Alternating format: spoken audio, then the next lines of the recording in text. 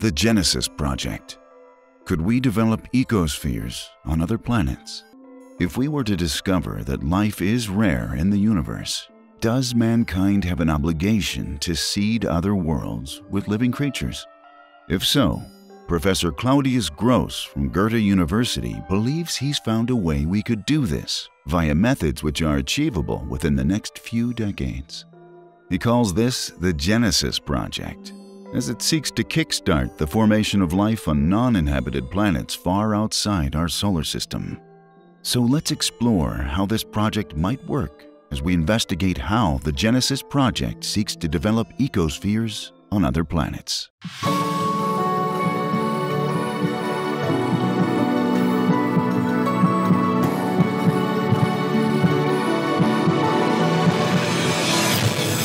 Number 3.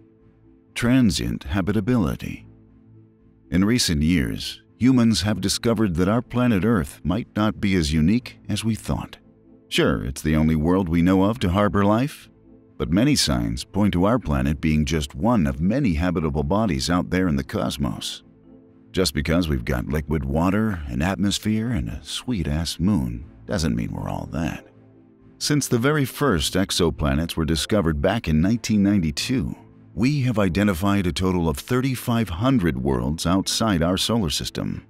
But while most of these are frozen popsicle planets, gas giants, and super hot balls of fiery molten rock, some are considered habitable due to their location in the solar sweet spot known as the Goldilocks zone.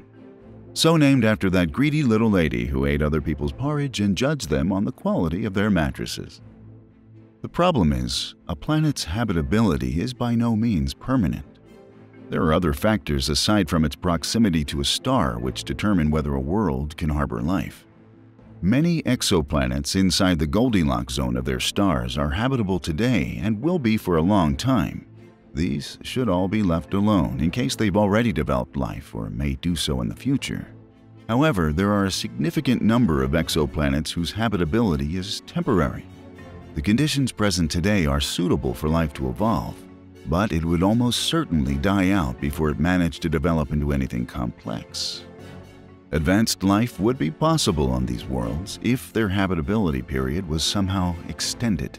And that's exactly what one not-so-crazy German professor wants us to do. Number 2. Making a home. To make a planet suitable for life, you're going to need the presence of an atmosphere. And it's going to need to hold on to that atmosphere for a period of time known as forever. It's no good flirting with an atmosphere and breaking up after a few weeks of passionate romance. We need a long-term relationship here, and Professor Claudius Gros thinks he knows how to achieve this. Professor Gros works at the Institute of Theoretical Physics at Goethe University, Frankfurt. In an essay published in the journal Astrophysics in Space Science, Gros outlines his method of extending a planet's habitability by seeding it with microorganisms. Gros suggests we could use photosynthetic microbes to form an atmosphere, with these handsome little fellas able to queef out the gases we'd need to create a viable blanket of delicious, heat-trapping, breathable fun clouds. Achieve this, and you've changed a planet forever.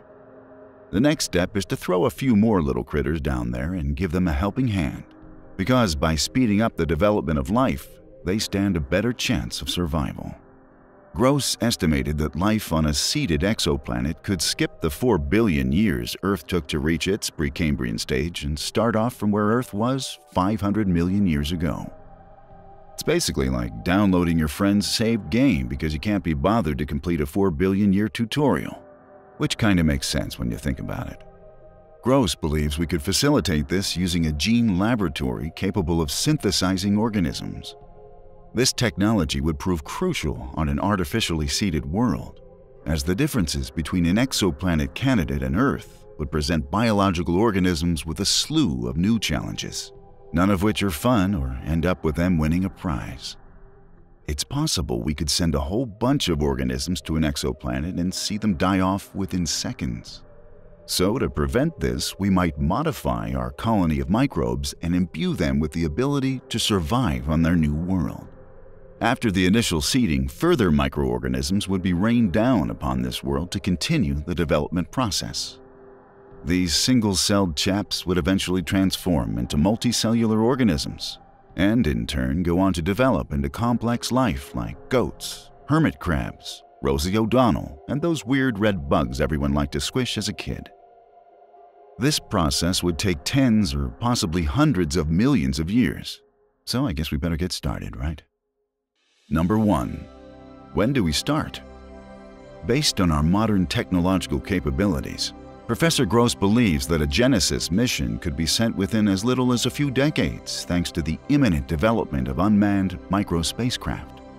Light-sail nanocraft capable of traveling between the stars are almost a reality, with several successful prototype tests having been conducted in the last few months. Regular Strange Mysteries fans will know we're pretty much obsessed with the Breakthrough Starshot initiative, which plans to send nanocraft to Alpha Centauri by the 2060s. These tiny baby spaceships should be capable of traveling at 20% of light speed, or around 60,000 kilometers per second, making relatively short work of the 4.3 light-year gap between us. Their journey time is estimated at 20 to 30 years, and the Starshot mission also plans to include a flyby of the potentially habitable planet Proxima Centauri b. But if we get there and there's not too much to write home about, we could make the best of it and seed this world with microorganisms. If we discover that Proxima Centauri b is dead in 2060, it is entirely possible for us to have brought it to life by the close of the 21st century. This could be achieved by sending standard Earth organisms over to this system, or we could develop the field of synthetic biology to help create organisms more suited to the new world. Synthetic biology is an up-and-coming technology we've covered in a few recent videos. In this scenario, the gene laboratory mentioned earlier could be used to edit the genome of an existing organism, duplicate an organism's genome, and place it into blank cells, or allow the creation of a new organism entirely from scratch, depending on which technique will help our star babies survive in their new home.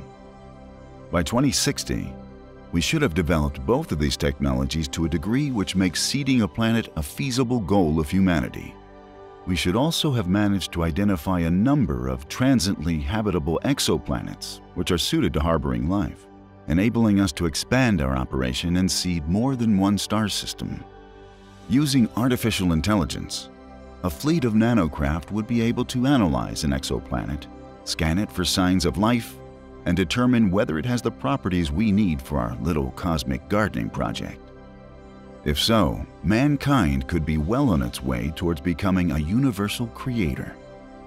But with the costs of Project Starshot estimated at $10 billion by the time it's finished, many will ask, why should we even bother considering this venture since we'll never live to see the results?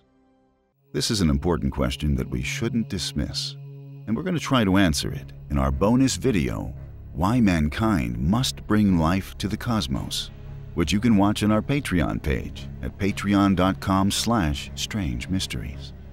For a $2 a month pledge, which you can cancel at any time, you'll get to watch this and all of our bonus content, which goes deeper and darker into every topic than YouTube allows. If you don't want to donate, then that's bull. We know you wanted more. Strange Mysteries on YouTube and our Patreon bonus videos weren't enough to quench your search for truth, to give you that sense of awe and wonder again, to go past what you thought was the end, to give you the answers you seek, but which only lead to more questions. That's why we just upped the stakes. Chemicals of reality. Reality, consciousness, brains. What else is there? Ask yourself that question. Perhaps that's all there really is, but perhaps everything else is found within a place where these ideas, these things, overlap. Some thing, some place that is undefinable. To many people, altering certain chemicals in their brains produces what they would simply call hallucinations. In fact, what we're going to discuss specifically used to be called the businessman's trip, as one could enjoy it. Come down and put your pants back on in the time it takes to eat lunch. It wasn't taken seriously, well, unless of course you started digging. And some people, including us, did. Already, though, to many people, this chemical is special amongst others. Very special. To them, it represents something more meaningful and incredible, as if it's the gateway to the next level of consciousness. The ticket to a higher reality barely explored by most humans. It is the entry point to a new reality, visited by only a select few, whose minds have become enlightened through the use of this exotic substance. For this reason, it's commonly referred to as the spirit molecule. But is its reputation as a mystical mind-opener deserved? Or is it, and everything it represents, just a load of bullshit? We look at, investigate, and dive deeply into nearly all available research regarding this question, from nearly every angle feasible. And in the course of doing so, stumble upon unexplainable patterns, correlations, and neurological evidence for a reality existing beyond this one. Watch this hour-long Strange Mysteries premium video, Chemicals of Reality, as well as many more to come, by becoming an elite premium member of our Patreon at patreon.com/strangemysteries.